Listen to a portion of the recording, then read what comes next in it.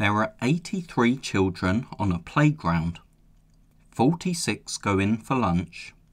29 come out from lessons. How many children are on the playground now? So we know the number of children who were on the playground already. We know how many went in for lunch. We know how many came out from lessons. And we need to work out how many children are in the playground now. Notice how I've drawn our bar model. On the top line, we have the total number of children who were in the playground, either because they were already out there or because they came out from lessons. Then, on the bottom line, we have what happened to those children. They either went in for lunch or they are still in the playground now.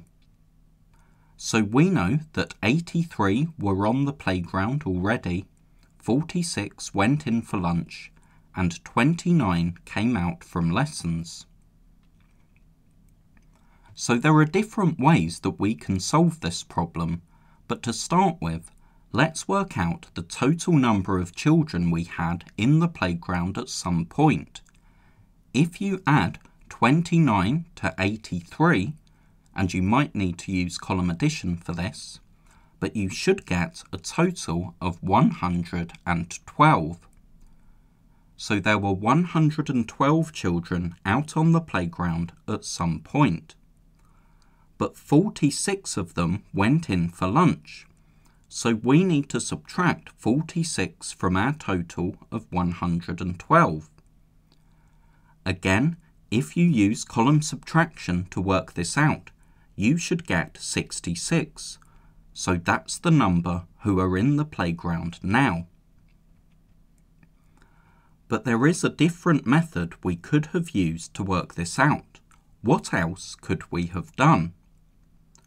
We could have started with the 83 children who were on the playground and then subtracted the 46 who went in for lunch to get 37. So there were 37 children on the playground. But then 29 came out from lessons. So if we add 29 to 37, we get 66. So we know that 66 children are on the playground now. As a challenge, pause the video and see if you can change the bar model we have here to show this different method. So perhaps your bar model looks something like this, or perhaps you found a different way of representing the problem.